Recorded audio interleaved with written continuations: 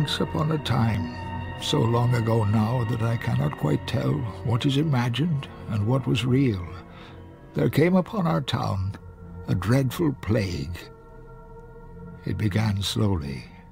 Where there are humans, so too will there be rats, and it took time before the townsfolk noticed an increase in the population, or that these were rodents of unusual savagery, capable of killing cats and seeing off the most seasoned of ratters. It seemed, too, that they moved with a certain agency, as though controlled by a governing intelligence, and this intelligence came at last to reveal itself. It was a single giant rodent, the size of a big man's arm, and that was without the tail, which itself resembled a thick grey snake, with a spur of bone upon his head like a crown. This rat-king took as his throne-room an old grain store in the centre of the town, and surrounded himself with so many of his fellows that just to approach his lair was to risk injury or even death. In the 3rd week of the plague, the mayor's baby son, barely a month old, was found in his cradle, his face half-eaten and his eyes gone from his head. As a final horror, the rats had placed one of their own in the child's mouth, a dead infant, pink and hairless, like a second tongue. It had helped to smother the child's cries. The corporation met in the Guildhall, the mayor, silent at the head of the table, lost in his grief. And as the corporation sat, there came a knocking at the door. When it was opened, they saw before them a most peculiar figure, a man, tall and thin, clad in a surcoat, formed of patches containing every colour known to the eye. He was handsome in his way, but it was the thin, pinched beauty of one who was fading away from hunger. From his neck hung a carved bone pipe.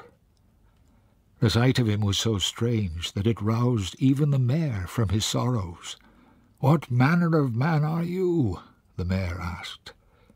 The stranger spoke, and there was a kind of melody to his speech, so that he seemed to be singing rather than speaking his answer, but in time to a music only he could hear.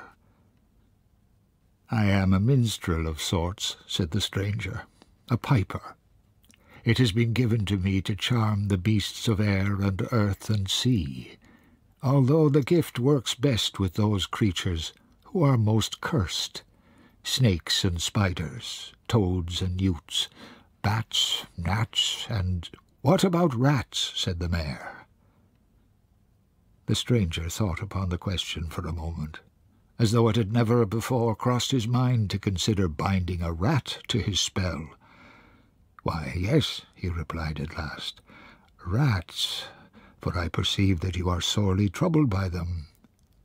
"And what will you charge us for your services?" demanded the mayor. "To lift this curse from us we would pay you 10,000 gold marks. No, 50,000. "I would not ask so much. If you gentlemen are agreeable, I will write my price on a piece of parchment and seal it with wax. If I am successful, you must simply promise to meet my price." And, oh, these sage elders, these guildsmen who prided themselves on their acumen, perceiving a bargain they believed they could not lose, assented to the piper's terms without further discussion. Into the street the piper stepped, the mayor and the corporation at his heels. The piper's eyes, orbs of blue-green, like stones from the ocean depths, flickered with an odd, cold light as he put his lips to the pipe and blew 3 shrill blasts. And as the last note faded away, its place was taken by a deep murmur and a pattering and rustling as of many animal bodies jolted into activity. The ground shook beneath our feet. From every open door and window, every crack in a wall or hole in the ground, rats emerged, great and small, lean and brawny, brown and black, grey and tawny, and leading them was the Rat King himself, with his spur of bone upon his head. By now the piper had begun to play in earnest, and he danced his way to the gates of the town in time to the music, the rats following at his heels.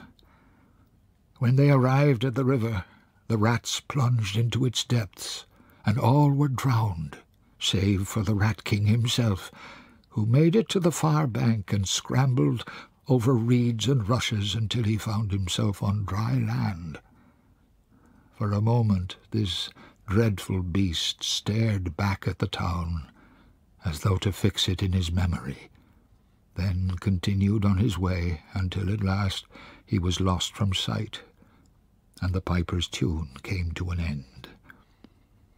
The bells of the town rang out in celebration, and the mayor, who was a fair man, retrieved the piper's parchment from the folds of his coat, that he might read at last his price.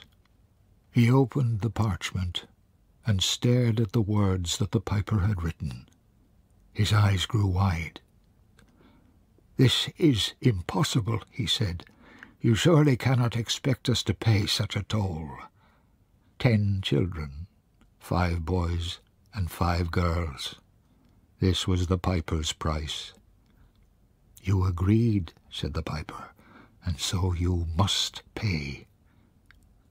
But armed men now appeared behind the mayor, and the piper was forced to retreat until he found himself once again outside the walls of the city, by a river clogged with the bodies of drowned rats. The gates were closed in his face, and from behind them came the voice of the mayor, warning the piper that if he were not gone by nightfall it would be the death of him. But now a confession. I did not witness anything of what I have described to you. I am blind, and have been since birth. Of the piper's appearance, and the extraordinary colours of his coat, of the yellow-boned hue of his pipe, and the dead star light that flashed in his eyes before he cast his spell, I have only the word of others. I had always cursed my blindness until the piper came. Now I know that only my blindness saved me when he returned. He arrived in the dead of night. I opened my sightless eyes to the sound of his music, as did wake every other child in the town, and my feet moved in time to the piper's song. But the notes alone were not sufficient to separate children from their families, for a child's love for its parents is stronger even than the spell of a piper, and so each boy and girl woke to a flickering before them, a wash of hues like a rainbow in human form. It was such sprites as these that finally drew them from their beds and led them through the streets to the walls of the town, where the strongest among them opened the gates so that all might join the piper. And this they did, dancing to his tune, while the piper's ghosts frolicked around them, as a wondrous portal opened wide in the mountain above the town, and into this the children vanished and were never seen again.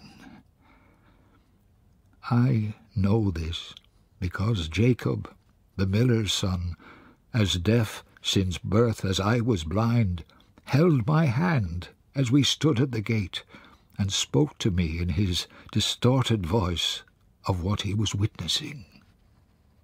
He stopped my dancing feet from following in the steps of the others, and I saved his sight from being bewitched, and so we were the only ones able to tell of what had occurred once the portal closed behind the piper, and the sound of his music was cut off entirely.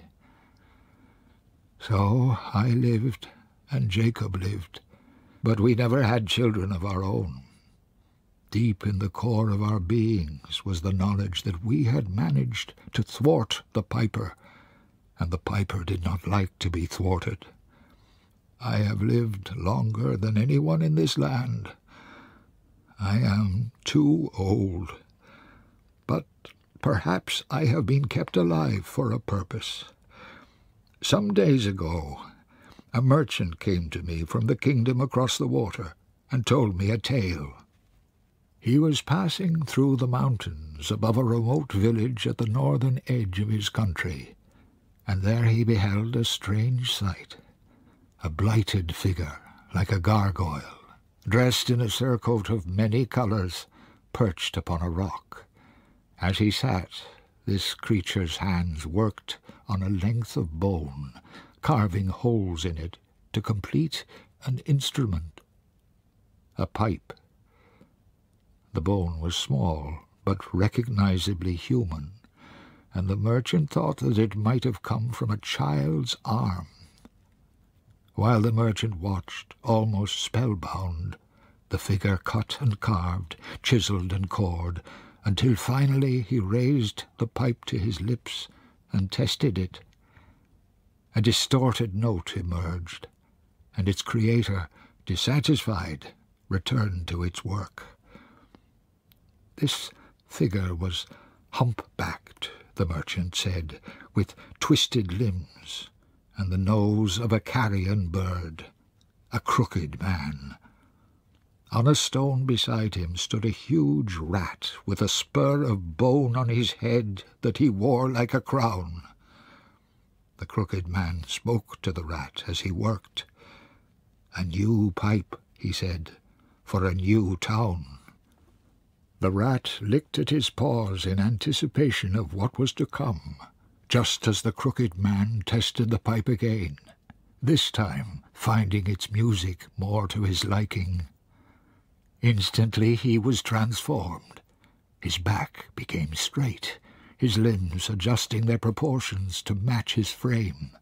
His nose shortened, and the light of malice in his eyes was dimmed, although it was not extinguished entirely. The merchant had seen enough, but he was not done with the horrors for that day. He both heard and felt a rumbling from the ground beneath his feet. A portal opened in the rock face, and from it poured forth an army of rats, which gathered itself around the crooked man and the rat king on the stone.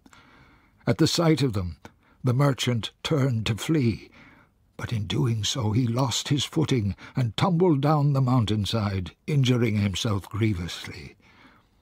He lay unconscious for 2 days and 2 nights, until at last he was discovered by riders from the village.